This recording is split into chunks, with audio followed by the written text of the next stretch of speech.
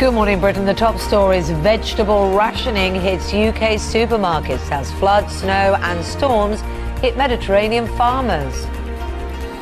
Cancer rates to soar 6 times faster in women than men over the next 2 decades.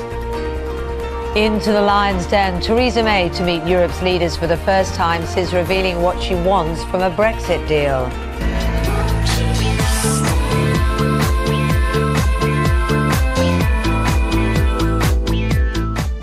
And pop star Kylie Minogue has reportedly split from her fiancé, the British actor Joshua Sass.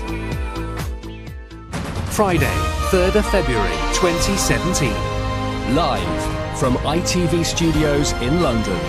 This is Good Morning Britain with Ben Shepherd and Kate Garraway.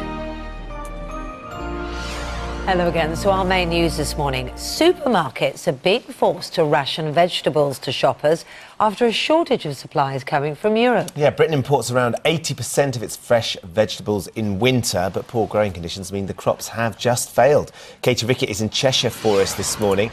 Katie, we're getting lots of messages from people, from our viewers this morning, saying that they're struggling to find any veg in their supermarkets.